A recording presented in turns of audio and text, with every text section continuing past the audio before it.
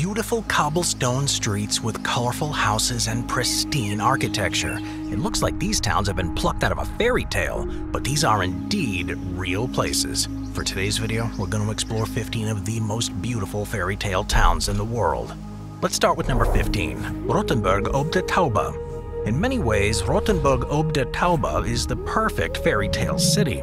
After all, it was apparently the inspiration for the town in Disney's rendition of the fairy tale Pinocchio, and has streets lined with beautiful medieval homes and shops.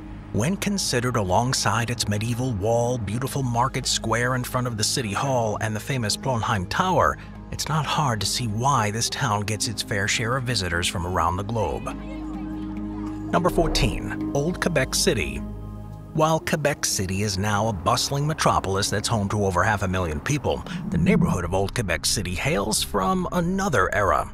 Established by the French explorer Samuel du Champlain all the way back in 1608, the area has a very old-world European vibe, especially since many of its buildings were constructed in the 17th and 18th centuries. This scenic setting is completed by the one and only Chateau Frontenac, which is a massive hotel that towers over the old town. If you've got some cash to splash, it's definitely a great place to stay the night.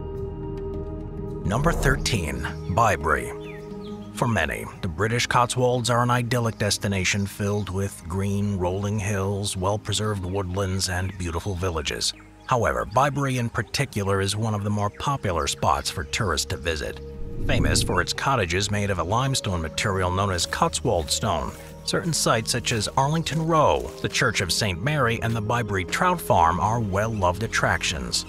Thanks in part both to its beauty and approximately 1,000-year history, it's also a very significant village, so notable in fact that it's even depicted on the inside cover of some British passports.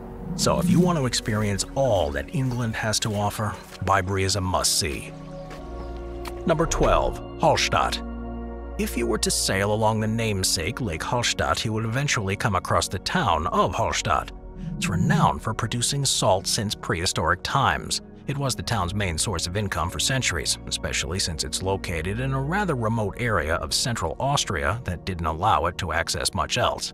However, it's perhaps because of this seclusion that its charming wood cabins and beautiful old church have been left more or less untouched.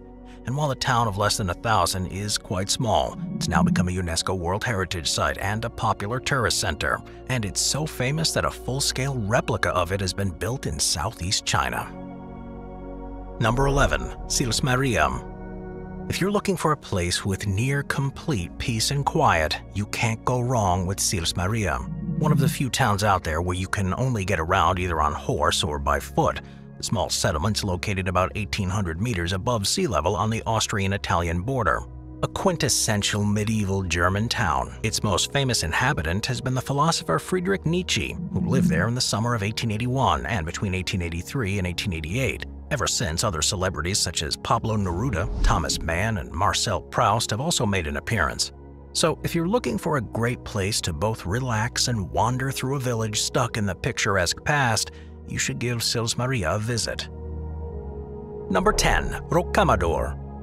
While Rocamadour has a population of just 600, each and every year it receives a whopping 1 million visitors, and it's not hard to see why. Inhabited ever since the days of the cavemen, Rocamadour as we see it today was mainly built during the Middle Ages. A highly segregated village, the situation was such that each level of the village housed people of a different social class. For example, while the knights lived on a high cliff top, the religious lived in the middle and the common lay people lived at the bottom. Throughout this tiered system, there are roads that interconnect everything and lots of medieval buildings, making the whole thing very picturesque. While this beauty certainly plays a part in why this place receives so many visitors, the real reason why they flock here is due to the town's status as a pilgrimage site. You see, in the year 1105, a small chapel was built into the cliffside, and in 1148, the first miracle occurred in relation to the Virgin Mary. While this itself made the town famous, in 1166 things went a step further when a body that was supposedly that of Saint Zacchaeus was found in a nearby rock.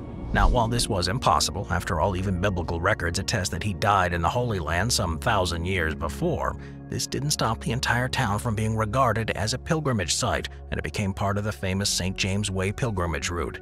In any case, whether you're religious or not, I'd say that a visit to this town is certainly worth it. Best of all, given its location just 2 hours away from Toulouse, it would make the perfect stop on a road trip around central France. Number 9. Frankenmuth. Generally speaking, you wouldn't think that a beautiful fairy tale town would be located in the car-loving shopping mall-filled suburban sprawl that is the Midwestern United States. However, Frankenmuth is a rare, charming town in what was otherwise a relatively bland area. It's located about an hour and a half outside of Detroit. It was founded all the way back in 1845 by conservative Lutheran immigrants from central Germany. Slated to be primarily a religious community, great efforts were undertaken to make sure the town was as German as possible. Measures such as continuing to swear loyalty to Prussia and continuing to speak German were instated by the first colonists, and until the Second World War, German immigrants regularly poured in. It was in the spirit of German patriotism that the town was therefore built to look like something right out of the old country. After all, most of the buildings are inspired by traditional Bavarian architecture, with many dating all the way back to the town's founding.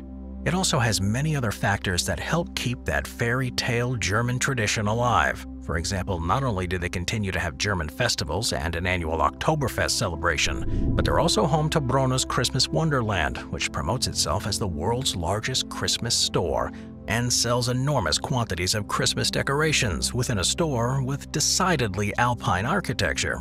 To this day, the German language is still prevalent here, and the German speakers continue to reside in the town. In addition, the Church of St. Lawrence offers monthly services in the German language, making it a cultural hub in an otherwise relatively Anglophone state. So, if you're looking for a cool place to stop on a road trip through Michigan, Frankenmuth is definitely a fantastic option. Number 8. Chefchaouen. While blue may be a beautiful color, it's not every day that an entire town is painted in the stuff.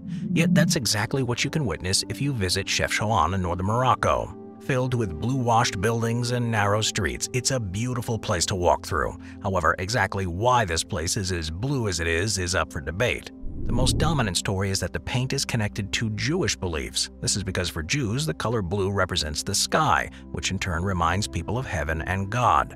While the practice likely began in the 15th century, it grew more popular in time, with the last wave of houses being converted from white to blue, probably occurring when the Jews fleeing the Holocaust moved there in the 1930s. However, given the tensions between the Muslims and the Jews, the sizable Muslim population likely didn't copy a Jewish cultural tradition for religious reasons.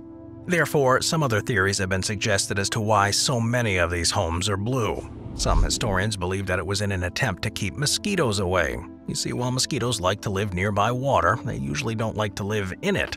Therefore, it is possible that the Muslim population noticed that the Jewish areas of the city had less mosquitoes, and so decided to follow suit. Others say that the blue represents the Mediterranean Sea, or the Ras Al Ma waterfall in a symbolic sense, with the hues being painted in thanks to the bodies of water that make life here possible. There are even some who instead insist that there is no deeper meaning, saying that everyone painted their houses blue in order to fit in with the rest of the neighborhood. Yet regardless of the origins, what is clear is that this blue town is awesome. Moving on to number 7, Hobbiton. If you've watched or read The Lord of the Rings, then you're certainly familiar with Hobbiton. Featured in both the Lord of the Rings film trilogy and the Hobbit film trilogy, the town of Hobbiton was home to famous Hobbit adventurers Bilbo and Frodo Baggins. Yet while you might expect it to have been a quick film set that was torn down, you may be surprised to find out that the town of Hobbiton has been maintained as a tourist site even after all the movies were filmed. Located on a family-run farm on the upper area of New Zealand's North Island, it was chosen by movie director Peter Jackson because he believed it to look like, quote, a slice of ancient England. Whether that's true, we'll leave that up to you to decide. However, what's certainly the case is that they made the site look incredible. Home to 37 different hobbit holes and their associated gardens and hedges, a mill, a double-arch bridge, and a 26-ton oak tree, Hobbiton truly does look like something out of a fairy tale. To make it look as authentic as possible, Peter Jackson made the wise decision to not use it right away. Rather, he let it stay in place for about a year, allowing weeds to grow in the cracks so that it had a real lived-in feel. The end result was something that very closely matched what's described in the books, and while parts have been torn down and changed since filming, village is more or less similar to what was on day one. If you'd like to give the village a visit, you can book a 2-hour tour which includes excursions into some of what are now 44 hobbit holes and end with the chance to have refreshments at the Shire's Rest Cafe afterwards. However, due to its popularity, I'd suggest booking in advance and being ready to pay at least $55 for the basic experience. Number 6. Krakow. When we think of a fairy tale-like town, somewhere that's been abandoned is usually not what comes to mind. However, it is fair to say that Krakow is an exception to this rule. It's located in the southern Italian province of Basilicata. Old tombs found in the area suggest that the town was founded all the way back in the 8th century BC. While this was a rather unstable time to live in Italy, the people of Krakow had one thing going for them. Their town was located atop a 400-meter-tall cliff. This made it very easy to defend against invaders, and throughout the Middle Ages it continued to grow with the addition of a guard tower and palazzi in the town. In 1561 it reached its peak population of 2,600 people, but from there a slow and steady decline took place. The wars of Italian unification in the mid-1800s and the decision of many townspeople to emigrate to the New World took a number on the town. Yet the final nail in the coffin was caused by human error. That's because poorly installed sewer and water systems began to make the dirt Krakow was built upon extremely damp and unstable. This led to a series of mudslides, and in 1963 things got so bad that the majority of Krakow's residents were forced to move to the nearby town of Krakow-Peschiera. While this was the end of Krakow being an inhabited city, the resulting ghost town was not left out of the spotlight. Due to its beautiful old buildings and eerie yet compelling vibe, it was chosen as a filming place for the famous films such as The Passion of the Christ and Christ Stopped at Eboli. Outside of the film industry, though, the town still does have some sparks of greatness. After all, 6 times per year, locals return to celebrate religious festivals dedicated to the Virgin Mary. However, if Catholicism isn't your thing, you can also visit the town on a licensed guided tour. However, be prepared to wear a hard hat, as these are necessary in order to protect yourself from falling debris. Number 5. Alberobello. If you drive just an hour outside the central Italian city of Bari, you'll reach the picturesque town of Alberobello. Founded back in the 16th century by sharecropping peasants, they built a peculiar type of housing for themselves called etrulli. In essence, these are homes built directly onto limestone bedrock using a dry stone wall technique. In other words, they don't require any mortar or cement. These bricks then stack up to create a cone-shaped roof that allows rainwater to flow off the sides, while the thickness of the walls and the few windows ensure that the inside is warm in the winter and cool in the summer. The end result is a home that looks like something out of a Dali-esque fairy tale. It's perhaps because of this that they're often referred to by tourists as fairy houses. Of course, this leaves us with one question. Why were these built instead of the more traditional houses that can be found in the nearby area? Well, to answer that question, many point to a tale that dates back to 1654. The story goes that local Count Giangerolamo Acquaviva was called to court to explain to the Spanish king why he wasn't paying taxes on all the dwellings on his land. He protested that there were no such dwellings and invited the court to review his properties. Before they could arrive, though, the Count destroyed the town and sent the people to live temporarily in the woods until the review was complete. Once the court left satisfied, he permitted his people to return on the condition they created homes that could be easily torn down. It was out of this that Trulli may have been born, and can easily be demolished by removing the center support, and until later in history they were generally only used as temporary shelters rather than permanent homes. Now, whether or not the story is actually true is most certainly up for debate. However, no matter what the origin story, I'd suggest visiting this peasant town turned UNESCO World Heritage Site if you're looking for a truly unique experience. Number 4. Assisi. If you want to truly feel like you've been transported back in time, then a trip to the town of Assisi may just be on the books. Located in the central Italian province of Umbria, it's been settled ever since the year 1000 BC. However, what makes it famous is its mixture of both peaceful charm and religious significance. You see, back in 1181, St. Francis was born there and would go on to establish the Franciscan religious order in the town in 1208. St. Clair would follow suit not long after, founded by the Poor Sisters, and ever since both organizations have done a considerable amount of preaching and charitable work under the guise of the Catholic Church. In the case of St. Francis, though, he was famously reported pacifying a wolf by convincing it not to attack Assisi's townspeople. successfully preaching to animals who would come and listen to full sermons and healing those that were sick or injured of their ailments.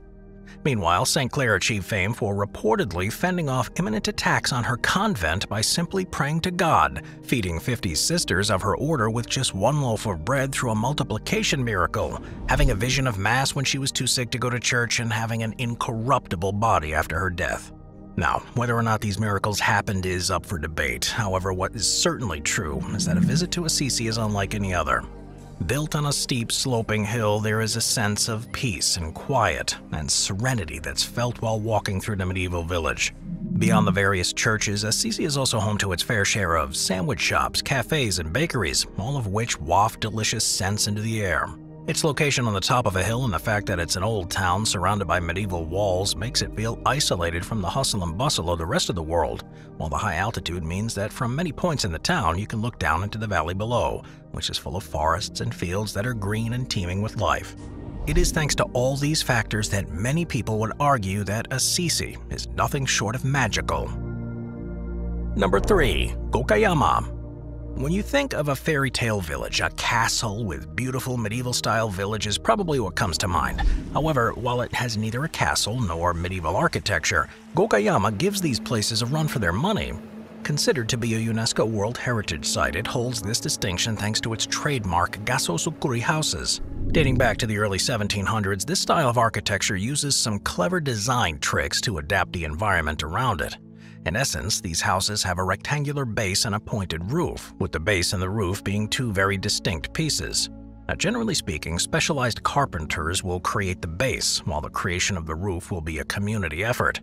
The roof makes the shape of a near-perfect equilateral triangle, with this being because the 60-degree angle at the top ridge is considered to be very resilient against weight and pressure from wet, heavy snow and strong seasonal winds. In order to create the shape, villagers will use beams from bent trees that grow on the slope of the mountain. This curved wood, which is called chonobari, plays a key role as they help distribute the weight of the roof onto the pillars. In order to hold everything together, the villagers opt to use not a single nail. Instead, they use ropes and vines to keep everything in place, while not actually bolting down any of the corners where the wood meets. While this may sound like a recipe for disaster, this technique allows the wood beams to be far more flexible in the event of wind or snow, allowing them to adjust with the weight rather than just snap when the load becomes heavy. In any case, what's perhaps most incredible about this village is that it very easily could have been wiped out and modernized. That's because during the years of the Meiji Restoration in the mid to late 1800s, Japan's rapid efforts at modernization meant that many older villages were quickly improved upon and rebuilt in order to match modern standards. The problem with this is that it led to the destruction of many historical sites. However, thanks to the village's secluded location on the upper reaches of the Shogawa River, its traditions managed to survive without the outside interference. Number 2. Cinque Terre. Alright, I'll admit we're cheating a bit with this one. That's because while Cinque Terre is a beautiful area, it consists of not one, but 5 fairy tale towns that are all absolutely stunning. It's located on the Italian Riviera in the northwest of Italy. Cinque Terre is not as famous as many of the towns on the Amalfi Coast. However, they certainly give Amalfi a run for its money. Translating to the 5 lands in English, the area is known for its stunning cliffs, natural beauty, delicious food, and of course its 5 namesake villages. The first, known as Rio Maggiore, is Cinque Terre's easternmost village. A cascade of colorful buildings siphon down a steep ravine into a picturesque harbor, making it one of the most scenic of the 5. Since it's also the largest, it's also the most popular home base for travelers and great for younger people who are looking for a mix of fun activities and a good nightlife. Best of all, with its botanical garden, medieval castle, and pebbly Fassola Beach all being at the taking, it's difficult to get bored while staying here. If you go just a little bit west of Rio Maggiore, you'll reach Manarola. Originally serving as a pirate lookout, it's supposedly the oldest of the 5 villages and is filled with medieval relics, grapevines, and beautiful fishing harbor, making it the perfect place for everyone from history buffs to those looking to spend a quiet night at a great seafood restaurant. Corniglia is in the middle of the line and is by far the smallest. Sitting atop a 100-meter-high rocky cliff, it's the only town that doesn't have direct sea access, but its great views, good hiking trails, and lack of tourists more than make up for that. The 4th town is known as Vernazza, known for its safe, naturally protected harbor. It's got a series of winding streets, beautifully colored buildings, and most impressive of all, the imposing Doria Castle. The final and westernmost town is the area known as Monterosso. Known for being relatively flat and having very wide sandy beaches, its easy access to the sea makes it the perfect village for families with kids and for those with mobility issues. Now, the cool thing about this coastline is not only that it has 5 beautiful villages, but it also has some solid transportation. That's because while many opt to take the long hike between the 5 villages or to drive from town to town, they're also connected by a convenient train line that runs on a very regular basis. However, due to the beauty, Cinque Terre has become very busy, with overpriced hotels, busy trails, and throngs of tourists all being the norm. So while Cinque Terre is still a beautiful place to visit, I'd suggest staying away in the summer months and only visit during the off-season. Number 1. Siena. If you're looking to stay in a picturesque medieval town that's also home to tons of activities, great food, and a solid nightlife, you can't do much better than Siena. Originally founded by the Etruscans hundreds of years before the advent of the ancient Romans, it was controlled as a small feudal town until around the year 1115. That's because after the death of the Countess Matilda in that year, her holdings broke apart, and ultimately the Republic of Siena was formed. It remained a republic from the 12th century until the Spanish occupation in 1555, and it was during this time period that the city became a major economic center and one of the main rivals to the even larger town of Florence. While the infamous Medici family controlled much of its economic life after the Spanish occupation, from here on Siena embarked on a period of decline. However, that doesn't mean that Siena isn't an interesting place. Perhaps thanks to this decline, Siena has retained a lot of the old architecture and traditions that made it a vibrant medieval town. Built on a massive hill, the entire city slopes upwards in a series of streets and tall buildings that make it feel as if you're fully immersed in a town that lives hundreds of years in the past. It's also one of the only few cities on the planet surrounded by a fully intact medieval wall, and at its northern end you can walk around a massive fort that was made to defend the city from invaders. Best of all, its location on the Italian region of Toscana means that it has some of the best food and wine that Italy has to offer, with local favorites such as wild boar and truffles being must-tries. It's also worth noting that Siena has a vibrant cultural life. You see, the town is home to a university which is notable for being one of the oldest and the first publicly funded university in Italy. This has given it quite the reputation, and to this day students from both Italy and abroad continue to study there during both the regular school year and summer months, ensuring that there's fun to be had all year round. Siena is also pretty cool thanks to its semi-annual Palio. Held on both the 2nd of July and 16th of August every single year, the Palio is a horse race where each of Siena's 17 districts will field a horse and jockey. These jockeys will race for fame and bragging rights, and leading up to the big race, each of these districts will hold nighttime parties. Sometimes these will be as simple as a community meal, while at others there will be dance parties with techno music in the streets. It's because of this that if you're looking to visit Siena, I suggest going in the summer months so you can experience all that this fairy tale town has to offer. I'll see you guys next time. Thank you to our channel members.